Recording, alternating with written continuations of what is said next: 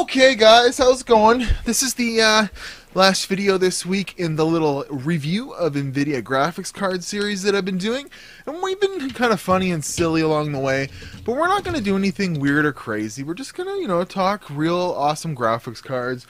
We're not going to talk about dinosaurs. It's just, this is a pretty cool card, actually.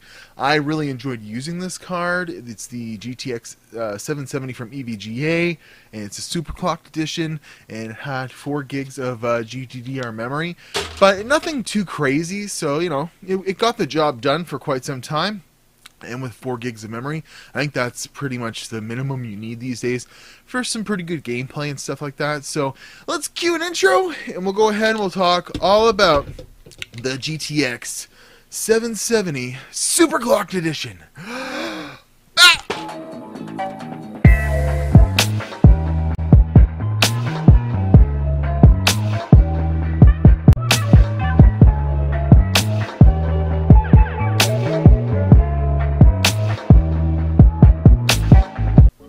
Okay, so this is a weird kind of goldy card. They're still sort of using this cooler design and stuff like that, even though this is getting on 3 years old.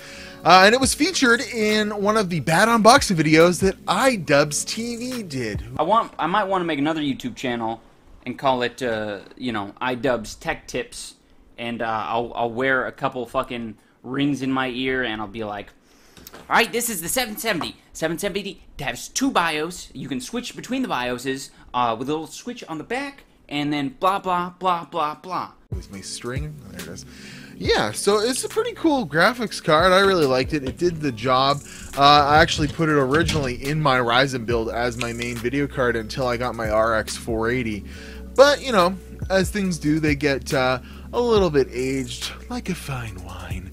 And this was, this would get 70 FPS in most games on Ultra with, no CPU bottleneck, no problem. It doesn't have any architecture change over the 680 we talked about yesterday, but it is a little bit faster. The base clock on this EVGA one was 11:11:11. Starts in 3:11 minutes. Legalized ranch.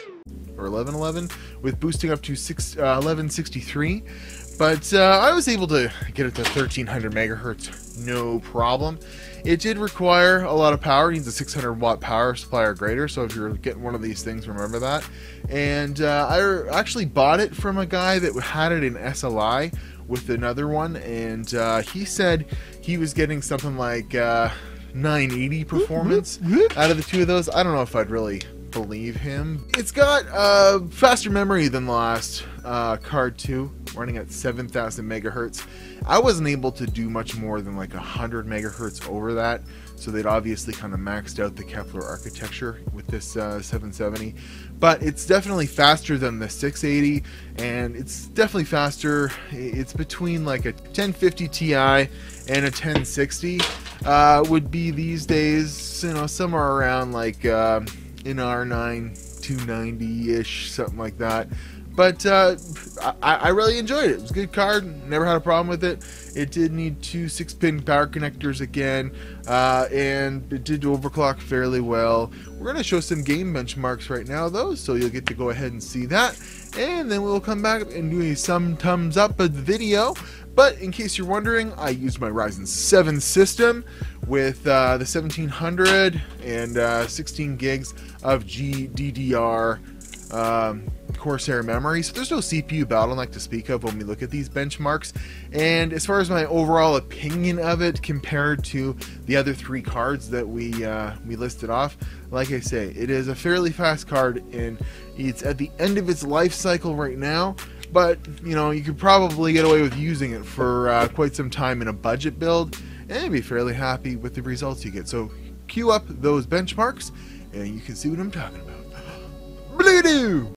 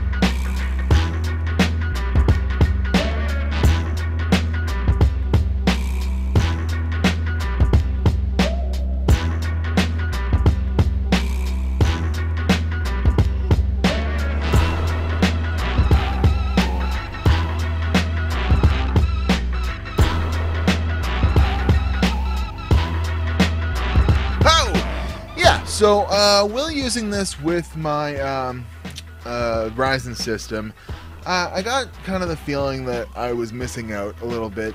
You know, I said in the last video with the 680, you could get away with using it and not really feel like you're missing too much, but it's like just on the cusp of being able to play everything at 1080p on maximum super graphics, to the point where you'll be kind of pissed off when you have to back one or two of the settings off to achieve that perfect 60 frames a second with this 770 card.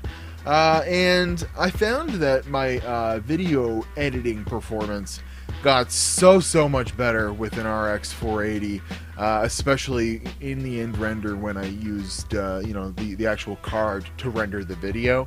The RX 480 is able to do it in like double the time. So yes, I don't know. Is it worth buying 770? $120 is what you want to pay for it maximum. That's what I paid for it, and that's what I sold it for.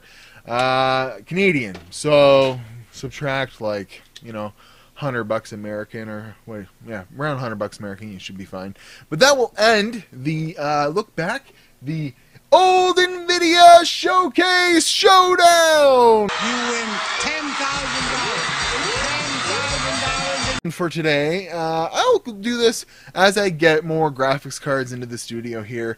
I'd love to round up 4 AMD graphics cards that are older and kind of compare them. To be honest, super not into old AMD stuff. I just really got into AMD again, hardcore. So I'd like to see what some of those R9 video cards could actually do, or like a 7790 or something like that. But I'm Timmy Joe. This is Dino. No more silly games. That was the GTX 770. If you have any questions below, comment, rate, subscribe, hit the like button. I've got Amazon affiliate links below.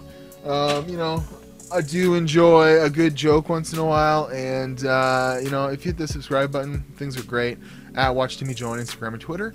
This is all you'll see from me this week.